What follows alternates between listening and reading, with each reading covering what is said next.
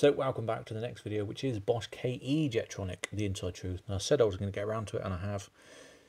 So there's a lot going on the KE-Jetronic versus the K-jetronic.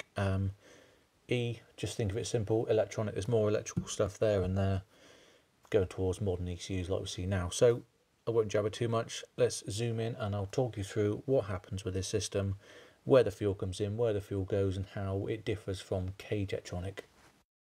So let's get cracking. KE-Jetronic. So what's the basic difference? Well, these are aluminium and the other ones are cast iron. So the main difference with these KE-Jetronic units is the control spring sits in the lower chamber under here, where a K-Jetronic sits in the top. Don't worry, we'll zoom in a minute and I'll show you exactly what we're looking at. The next one is we have this big lump here. Now this is an external fuel pressure regulator. Now, normally on the Ks, you have your internal fuel pressure regulator. So fuel comes in, regulates pressure, fuel comes out. In this unit, this is your fuel feed pipe, comes in, into the chamber, fills up the upper chamber, comes back out into the chamber inside this. There's a valve and spring inside there which is set, which you can adjust inside here, which I've looked in the other videos and I've showed you. Once that clicks at a set point, fuel comes out of here back to tank. Now this line across here, this is just a return from the distributor to there, which eventually goes back to tank. And we also have this little grey or black box. Now this is called a differential pressure regulator. Now what this does, it regulates the difference between lower chamber and upper chamber. It does it pretty simply. But also it has inputs from, on this side you have a potentiometer which tells the ECU how high the air flap is. Don't worry, that's not set. And other inputs from different sensors on the engine, which means this either opens fully or closes fully or sits somewhere in the middle. So we're zoomed in and now we can see a bit more detail on the springs. So you have a rubber diaphragm in these types. And we have our, I'm going to call it a platelet. So that sits, there is a nozzle missing out of here because they're sprung steel, and when they cut them in half they don't work. So imagine there's a nozzle here which sits on top of this, sends fuel out. So when this is in this position and sat there, no fuel that sits around here can get out this injector. Now, fuel plunger in the middle of the fuel body, same principle as K-jetronic. So the air plate moves up, uncovers the slits inside here and sends X amount of fuel into the chambers. And when the fuel goes in the chambers, that spring moves down. And as the spring moves down, you have a counteracting force on the bottom, this spring, which is your balancing spring. We'll come on to that in another video. As that goes down, obviously uncovers the injector and fuel comes out to the top. So okay, you say fuel goes from the top, pushes that down, fuel goes out. Well, what's the big deal? Why is it so different? DPR. Now, as I said, we've got a diaphragm which splits upper and lower chambers. Now, fuel, for example, if the DPR has got all the signals it wants, your foot's to the floor, it goes boom, there's all your fuel, off we go. How does that work? So the fuel in the upper chamber, system pressure, which like I say comes in here and it goes into one side of the DPR and sits on top of these plates. So air plate moves up, fuel plunger moves up, sends fuel down to push down on there to send fuel out. But this DPR, imagine it as a dictated fuel leak between these two chambers. So fuel pressure comes in here and it's in one side of this. So if the DPR is fully open, no fuel can bypass through this, which means all fuel is sent out into these upper chambers, can push down that and send the fuel out. But if you've got something wrong with your car, or it's not fully warmed up, and the DPR, for example, is fully closed. That means fuel can go through the DPR and into the lower chamber, pushing up on this spring. So our plunger's moved up, we're sending all the fuel out into here. Oh, it's moving down, sending fuel. But because it can go through the DPR, that pressure that sits up here bypasses through this and then pushes up on the bottom of this spring. So that is where your fuel control comes from. So like I say, you're cruising down the road, you put your foot down, DPR's like, yep, all good, close. Fuel comes out, push down there, goes out the injector. You pull off the short slip road, come to set of lights. I know, fuel system drags a bit of dirt into it, something's not happy, it's really warm, your lamp has gone, something like that. Lights go green, boom, stick your foot down, oh, not happy. That's midway. So all the fuel that comes out of here is not allowed to get out of the injector because it's bypassed and it's sent fuel underneath that to counteract the force you're trying to push down. So it comes across that K-Jetronic is very complex. Yes, it is.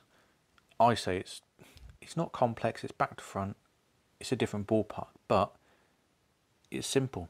This is all mechanical. It's all mechanical inside there. There's no electrics inside here. It's still the same principle of, you know, fuel pressure comes in, it fills up all this lower chamber. That goes inside the body and sits inside the fuel plunger. Plate moves up, moves the plunger up, fuel disperses out to go to the injectors.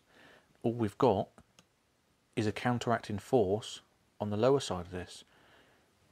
Again, we've gone through the DPR on other videos where you can set your system pressure and flow testing and bits and bobs. There are more videos coming out, but this gives us our basic overview of how it works. So in principle, it is the same. Fuel plunger out, fuel goes out.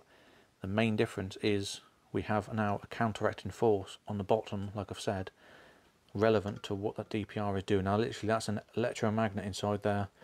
Current goes through under the plug.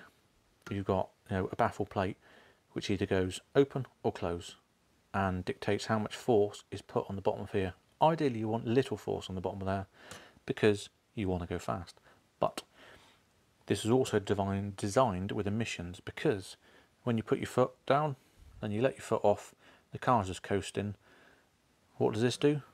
This completely diverts it and shuts off. Obviously there's no fuel pressure coming down there. This goes boom, other way.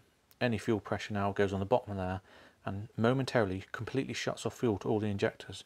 And that massively helps with the emissions because the engine's coasting, it's using its engine brake and it doesn't need any fuel. So this deliberately shuts off any fuel pressure. And here we go. We have our side-by-side of our newer KE unit and our older K-Jetronic. Now again, just simple process, you can see easier. Fuel pressure's coming in this side and it fills up these lower chambers in here. And as the arm moves up, that pushes that pin up, which uncovers these slots, sends system pressure from here through these slots into these chambers, up, straight out of the injector. Whereas this still has your fuel go into the bottom chamber, fuel pin moves up, sends fuel out to the top, and all we have is that differential pressure regulator regulating, guess what, the differential pressure between top and bottom to dictate how much fuel can be dispersed out the injector. And obviously technology moves along, we can see that we've got this lump here, and we've got this with our external DPR and our potentiometer on the other side. So there we have it. That is our inside truth of the KE-Jetronic. Now, yeah, it's a bit complex. It's a bit, there's a lot more going on. But like I say, it's pretty simple. They're all very simple in their operation. Now, while they're apart, going back to my last video, or one of the videos of hot starts and injectors. So, the vapor lock situation which causes hot starts on the Merc injectors on a 16 valve engine, or any, I'm going to say any cast iron unit. So, your vapor lock, your fuel's in here and fuel goes back to tank. Your vapor lock is inside here. So fuel comes to the tank, boom, it can't push it out because it's vapor lock. It compresses that vapor. Switch fire to this side, fuel pressure comes in and goes straight back out, and this regulates your fuel pressure. So that vapor lock is pushed out the metering head and it's inside here because it's got a clear path to push it out, because it regulates the system pressure in here, where the system pressure regulator in this one is internal and it hasn't got that space to get fuel past the system pressure regulator in the K units to let fuel out. Where this side, there's nothing inside here which can hinder fuel flow in regards to a vapor lock, because the fuel comes in, it goes straight out, this does all its stuff, but when the vapor lock's round here and it's doing its problems, fuel's already here, fuel's already coming out of the injectors, we're already happy. So that just shows the two differences as well, why the Merc injectors do not work with, I'm going to say, any cast iron unit. Yes, they do work. I've had people say, yeah, they've had them for years, but, you know, from looking at the technical side of it and proving it on two different cars, it's blatantly clear that the Bosch Mercedes brass injector is designed to work with this. It can have a higher opener pressure because there's no issue of a vapor lock inside these, where, like I say, the cast iron units, the vapor lock's inside and it can't open the fuel pressure regulator to get the fuel through. So there we go. So thanks for watching, thanks for sticking by me. I know it's been a while, I said I'll get it out. Just to reiterate, it's basic. Fuel plunge comes up, fuel goes in, pushes that down, differential pressure regulator dictates what pressure's on the bottom, which dictates how much fuel's coming out. Pretty simple. Now, balancing these are very hard to balance because they have to be unscrewed a different way, and where my screwdriver is there, that's where they are. They're not on the top in here like the K units, they're underneath. So you've got all this on your car, you need to balance it. If you're doing it in your car, you've got to unscrew this, move it all off, take the screws off, adjust them, put them back on, put them together. And also, you can adjust the K units with the caps off, because the adjuster screw is sealed. So you can have the caps off and adjust it. On these, they sit down the bottom, there's no O-ring on it. So when you undo the caps off there, obviously fuel's going to come out, system pressure's going to come out. So you've got to adjust it, put it all back on, nip it up tight so it seals, put it back. It's a bit of a long-winded way of doing it, but again, I'll show you on the video of how we balance the K units. So cheers for watching again, and I'll see you in the next one, which should be this, balancing it, or the exhaust most likely, which is on the floor in pieces. So cheers for watching, I'll see you in the next one, bye.